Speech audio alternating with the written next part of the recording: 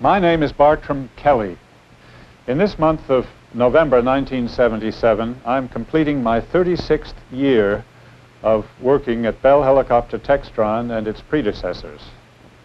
3 years ago, I retired, and since then have been acting as a consultant. Recently, among other things, I found an opportunity to compile a motion picture, which I would like to narrate for you. The title of the film is The Birth of the Bell Helicopter. But first, a few words about Arthur M. Young, the inventor of the Bell Helicopter. A native of Philadelphia, Young was born in 1905. He studied mathematics at Princeton, where he graduated in 1927. He felt a very strong urge to invent something radically new, and spent some time casting about for a field of activity. By December of 1928, he had finally decided to devote the next 15 years of his life to inventing and creating a helicopter. Arthur Young's initial method was to spend a week or so in various cities, such as Philadelphia, Washington, Detroit, and New York. He would check into a hotel room and spend his days in public libraries, looking up all the entries he could find under the word helicopter. In this way, he became well versed in the patent literature and the history of early helicopter research. He found that a helicopter had succeeded in hovering for a few minutes in Ohio in 1923, and he read accounts of the experiments of many pioneers in the field. His next step was to set up a small aeronautical laboratory in the barn of his family's home in Radnor, near Philadelphia. In 1929, if you announced that you were working on a helicopter, you were considered eccentric, to say the least. And if you were a young man of independent financial means, as Arthur Young was, it took lots of courage and persistence to devote your full energies to what was thought of as a crazy invention. But persist he did. From the start, he developed a habit of taking movie films of all of his experiments.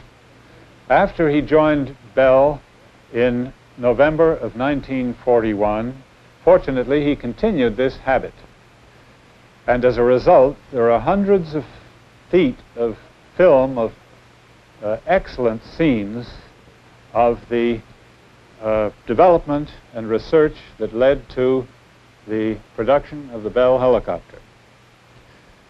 After this production started, Arthur Young gradually withdrew from the company in the late 1940s in order to devote full time to what he considered his life's work.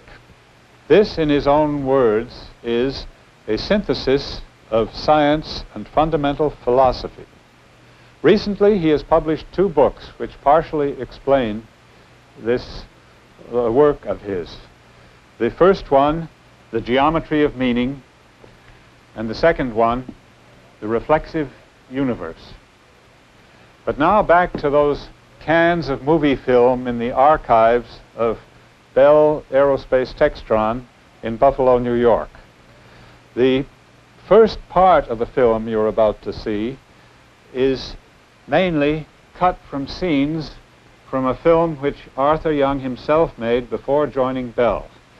It was for the purpose of explaining and promoting his ideas, especially the concept of the hovering stability of a helicopter.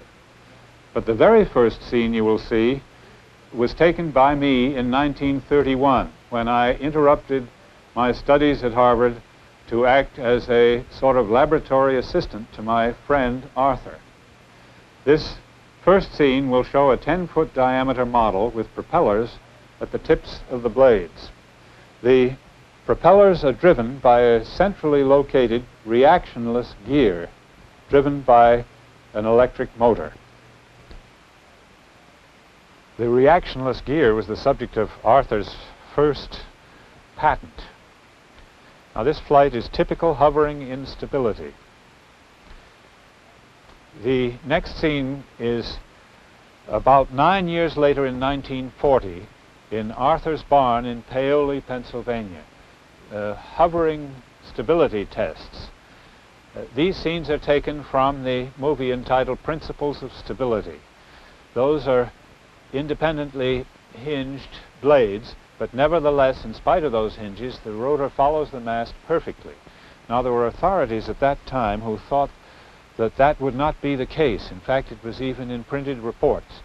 But Arthur quickly proved what is now obvious, that even the hinges will not prevent the rotor from following the shaft very rapidly. This is typical of the model testing that he did. It's a coaxial design. The rotor on the bottom, which you see flickering, is merely to take the torque out. And that is a pair of balsa blades, whereas the upper rotor is the lifting rotor. The torque between the two is equal, but since the upper one turns faster, it has most of the power.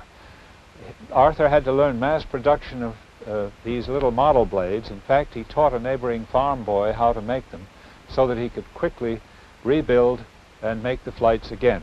Now, there's the stabilizer bar, and this is December of 1939 when he hit upon the idea of the bar. Notice how the rotor no longer is attached to the mast so rigidly that it lags behind when he rocks the model in that cradle. There, immediately you see that, of course, it flies perfectly stably. That's inside his barn. He's even unable to upset it by jiggling it that way. And so he can make free flights outdoors. Now, this model has no control, and so it's being blown by the wind. That's the reason it moves toward the left. The only control, of course, is to the voltage to the motor. A 110-volt motor to which he applies a 210-volt line with a rheostat. The fuselage legs seem to be spinning there simply due to residual friction in the gear. Here he's replaced the bar with a flywheel. The flywheel turns at the same speed as the motor, and the rotor is turning 1/13 the speed. Now notice when he rocks the cradle that the rotor hardly follows at all. In fact, when he leaves the cradle over to the side, the rotor takes an extremely long time to take on the same angle. Now, this flywheel allowed Arthur to make a remote control model, because now he could simply tilt the flywheel by some external means and make the helicopter fly in the desired direction. He added that white paper tail there just to reduce the fuselage spinning due to friction in the transmission. His next idea was to make a remote controlled model and to use it as a demonstration to promote the idea of a project to make full-scale helicopters. Now, he, with this model, managed to measure rate of climb. He got up as high as 200 feet in the air with it, but of course had to wait for extremely calm weather to do so. There's a nice jump takeoff. You can always see those vanes on the bottom, but the lifting rotor, of course, when it's turning fast, it becomes invisible. So at about this time, he decided to make a really nice remotely controlled model, and here it is. He's going to demonstrate it for us. We'll see him take the cowling off now and show the anatomy. The black thing just above the cowling is the swash plate, and you can also see that harness which is holding it above its center of gravity. Now, there's the motor in the bottom and the rotor on top, the flywheel again turning at motor speed, and the rotor 1/13. You can also see the swash plate under there, the black Bakelite object. Now, this is a single rotor tail rotor configuration, and the tail rotor is driven by the separate motor in the nose, that little blue motor there. It in turn has its voltage controlled by the flywheel you see there, so that if the model changes direction, the flywheel will precess and change the voltage. Those are the solenoids which control the black swash plate, and there's the harness above the center of gravity.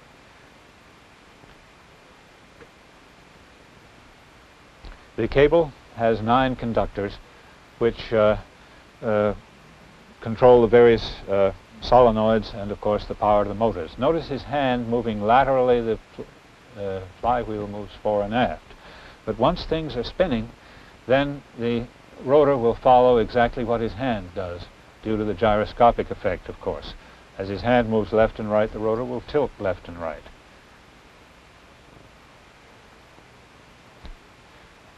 And now we see that there's quite a breeze here. That's the reason for the smoke. And he is, in fact, able to control the model without having to wait for flat, calm days, and can fly it where he wants to send it. With this model, he went to Buffalo to show it to Larry Bell, whom he had met through a mutual friend. And Larry Bell was instantly fascinated, not only with the model, but with Arthur Young. By the way, notice that landing gear. It's very important because you're going to see a lot of it later. But here's the little wheel landing gear, which was used for the fancy demonstrations in the Bell factory and in many other places. So Larry Bell and Arthur got together on an agreement, and Arthur went to Buffalo in 1941. It was November 1941. I went along with him to help carry the luggage and be his assistant. After the arrival in Buffalo in November 1941, 6 months later, we got a separate project started in the village of Gardenville, New York, in what had been a garage. And here we are illustrating the design part of the project. There's our first transmission drawing. And then, more important, we had an excellent shop right there where we could make the actual parts for the helicopter. For instance, here's our assembly of the first machine. That tail boom was made in a nearby Bell plant. Here is a landing gear very similar to the landing gear that we had on that model which you saw. Now here we're removing the shaft from the tail boom, and we had just been running it up to see if it was okay and the bearings would work and so forth. That pulley to the left there was used to drive it up to full speed and make sure we had no resonance. There's a pretty good view of the garage as a whole and the first test bed really taking shape. There's the mechanism that the first machine had, its stabilizer bar, and of course above it the hub ready to accept the blades. The blades were very similar, by the way, to the model blades. Now, we used very few drawings when we came to things like the fuselage, which was mostly plywood beams, and we improvised as we went along, of course. Naturally, we had to have drawings for control parts and transmission and so forth, but for instruments and things we considered unimportant for tolerance purposes, we simply improvised as we went along. Now here's the same boy who had learned how to make the model blades in mass production, making full-scale blades to almost exactly the same design. They're solid wood. That cam causes the saw to follow, make an airfoil shape. The leading edge has a metal insert, as the model blades had had. We made 2 different airfoil sections before we were through, the 0012 and also a 23012, which was not as easy to smooth out as 0012.